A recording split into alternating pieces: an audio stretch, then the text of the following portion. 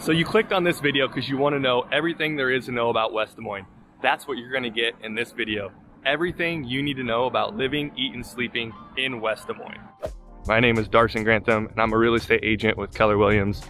My name's Alex Hager. I'm also a real estate agent with Keller Williams. So whether you want to live in West Des Moines or you don't and you want to look at other cities, we don't care. We don't give a crap. Doesn't matter. We want you to know what West Des Moines is like in this video, and then overall on the channel, what does it look like to live in Des Moines in general? Being online now, there's so much information. Some of it's good, some of it's bad, but the reality is there's not a lot of information that is on the ground, people locally living in the area, and people that have experience working with others could be in the exact same situation that you are, and we'd love to share that experience with you. I just started thinking. Okay. We're on our way to Valley Junction, going down 63rd Street right now. And so the thing about 63rd Street, why it's important, is it splits the cities of West Des Moines and Des Moines. And I've seen time and time again houses on the east side of 63rd Street go for a price point that is significantly more, like $30,000 to $40,000 more than houses of the same character, same quality, same everything than of houses in West Des Moines or on the other side of 63rd Street. We've made it to Valley Junction, and so again, a recap, Valley Junction is West Des Moines. You're not gonna find Valley Junction on a, like Valley Junction, Iowa. It is actually going to be West Des Moines, but Valley Junction actually is the hub and where West Des Moines started. It was a kind of a railroad.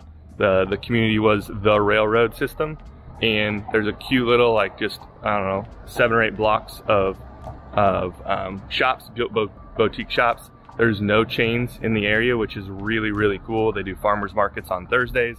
If you look at the rest of West Des Moines, Valley Junction is kind of its own, almost standalone thing. There really isn't anything else in West Des Moines that has the same sort of, you know, architecture, age of homes. Just the kind of historical district that we're walking through right now is pretty much a standalone area just to West Des Moines, and that is Valley Junction. Yep. And I'm from small town Iowa, so I've been around to all of the small towns, and it feels very old small town Iowa feel. And the irony of it is you're still so close to downtown that if you work in downtown Des Moines, you're still, what would you say, in traffic, you're maybe 10 minutes out? I'd say 8 minutes. Yep, 8 minutes down Grand. The boutique area is great. There's very few people that I've ever met that's like, oh, I've been to Valley Junction, hated it. Terrible place. Like, it's just not. It's beautiful, it's cool, it's quaint, it's fun. But the thing is like, if you're moving to the Valley Junction housing area, like, you're probably moving to that place, that the houses here, because of the price point. You can still get in a school system the West Des Moines has, but you can do it at the, what would you say, 150? Yeah, I haven't seen too much lower than 150 up to 300. Like, it'd be a nice big brick house, yeah, if you're gonna pay 300 for a house in Valley Junction, but they are here. You're coming to Valley Junction if you really love the quaint area, but you have a higher price point. You want to be close and walking distance with a stroller to Valley Junction, but you want, you know, that bigger, nicer, fancier house. You just have to go west about 8-9 blocks, and you have houses that are maybe right off Ashworth, maybe in the kind of off Vine Street. And those houses, I mean, you're gonna get a more quality house, I would say, probably. And quite frankly, I'll be real honest, a lot of the Valley Junction houses have foundation issues because they've gotten water in the past. Now, it isn't in a flood zone, it isn't something you need to really worry about, but you need to know when you're shopping for houses in Valley Junction. That's true. Like, their basements, most of them that I've seen have some pretty big cracks or have been stabilized, and now they can be stabilized correctly. It's totally fine. You just need to pay attention to that. And when you start talking about home renovations, this is definitely an area that there's a lot of investor eyes on. Is that fair to say? Absolutely. And I would be curious to even know, like, a percentage of saying of 20 homes sold this year, you know, 8 of them were flipped or renovated. It's definitely it's on the higher end of that. Yes, absolutely. So there you go. Yep. If you like the feel of Valley Junction, there's definitely also that possibility maybe that you could get a fully renovated home, but you are going to pay for it.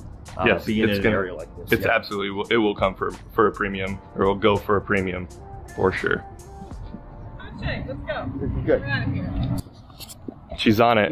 You're going Director places. Kelsey. What time is it? What you got? Doesn't most directors need a watch? What? Directors need a watch. So the thing about West Des Moines is has a fantastic variety of your old mom and pop restaurants where, you know, it's been around for 50 plus years and it's just a nostalgic place to go in West Des Moines. And there's also a very good variety of high-end chain, maybe high-end chain, high-end Chinese restaurants, sushi restaurants.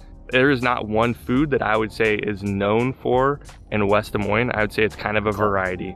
You got pizza, you got pasta, you got steak shops, all across the board. They're all here. When looking at the entire greater Des Moines area, one of the things that tends to draw people in, especially if you're out of state coming here for the first time, is the school systems. So the two, Dowling and Valley, those two separate school systems are the two largest and primary educational sort of groups in the West Des Moines area. Football is a big thing, again, on this channel, just telling it like it is. Yep. Football is a big thing for both of those schools that tends to pull people into the area. Same with basketball. Your school classes are going to be probably 500-600 plus students per class. The other thing, there is a high school that is smaller, that is a Christian high school that's not West Des Moines, but it's darn close, and that's called Des Moines Christian Schools. So keep that in mind. Like, those would be the three that most people, that if you're going to live in West Des Moines, you're probably going to go to one of those schools. And one thing too, specifically with employers, is when you get a lot of these big financial centers like Wells Fargo, they make these giant campuses that are actually pulling people now from downtown Des Moines. So this next neighborhood we go to is called El Dorado. It is, it's just a handful of houses. They're luxurious. They're just south of Jordan Creek Mall. It's one of the most expensive neighborhoods in West Des Moines. It is fantastic, it's just beautiful. What we hear from everyone that is coming to Des Moines from one of the larger metropolitan cities is just affordability. What you can get, price per square foot, amenities, it's just incredibly affordable. I mean, if you're not wanting to live in your car in a commute, like, Des Moines is a fantastic place where you can get, you know, I'd say like $1 million house in Des Moines is like, there's not more than a couple hundred of them. Right? Like, that's unheard of almost. So yes, the affordability in Des Moines for that luxurious neighborhood house, it is very, very affordable.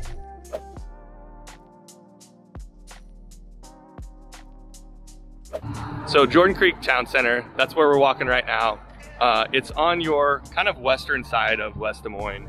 It's not gonna have a ton of living, not a ton of houses, but right next to it is a large town community called Glen Oaks. They're a gated community that frowns upon outsiders coming in. So we can't just go film randomly walking down the street, which is, I think, a pretty cool thing about an area. I've had 2 times in my life as a realtor where I wasn't allowed to go in, even showing property to a potential buyer. And the fascinating thing about Glen Oaks is the price points. There are some condos in Glen Oaks where you could get a condo for $200,000-$300,000, maybe right around that mark.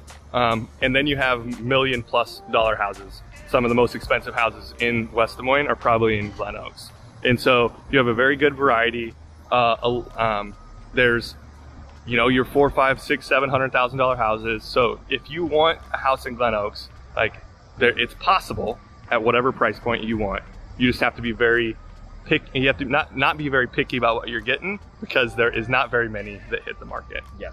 If Jordan Creek Town Center is somewhere where you want to be and you want to be close to it, yeah, you can go to Glen Oaks on the south side, but you can also either go to the north or to the east of Jordan Creek Town Center, and you're gonna hit some residential houses that are in the probably $300,000 to $500,000 range. Your 3-bed, 2-bath, 4-bed, 2-bath, some finished basements, some not. Probably builds are gonna be around the 2000s or when most of them were built. As you walk around this area, one of the things that comes to my mind is this West Glen area out in West Des Moines has always really rivaled the district in Ankeny. You can tell that both areas, West Glen as well as the district in Ankeny, are definitely going for the same feel where you can live there, you could work there, you could play there at the same time. Absolutely. And if nightlife is something that you're looking at, and it's very important to you, like your couple options I would say would be downtown or Jordan Creek, like Westland Town Center. The nightlife, the scene is fantastic. It's something you need to check out. Just left Glen Oaks, and right now we're at 50th and Mill Civic. So this is to the east of Jordan Creek Town Center, West Glen, but it is much more affordable than anything to the west of West Glen Town Center. So we're on our way to a JC Park, which is a little neighborhood inside of West Des Moines. So just got to JC Park, and like I mentioned in the car, like JC Park is one of many, many parks, little communities that are in West Des Moines. So whether it's JC Park, doesn't really matter, but it is the type of area is what we're going for in this shoot. It is your community, like no traffic on the roads. The only people that are driving this area are people that are probably living in the area. There's no through streets, and the houses are, I would say, just maybe above entry level, maybe at entry level, depending on what your price point is. And these homes are that $250 on up, and they cap out probably right around, say, $325 or so. It could be a little bit higher. Yep. And so the housing types in this area, you're not going to find very many ranches. Most of them are going to be 2 stories. So, 3 bedrooms up, 1 bathroom up, maybe 2 bathrooms up, and then downstairs maybe a bathroom or maybe a bedroom, most likely a bathroom. So these are houses that have been built in probably 80s, 90s, 2000s would be my guess. A whole community has sidewalks, so that's something that, if you want the kids playing outside, that's a good thing. First time home buyer specifics that a lot of people tend to look for are, depends on where they're coming from, right? As always, as with anything. But a lot of times is that attached garage, could be 2-car garage, could be 3. Most of the homes around here that we're walking past right now have been 2-car attached garages. Yep. They're gonna be at least 3 bedrooms. Some of them are going to have 4, kind of depending on the size and the layout of the house.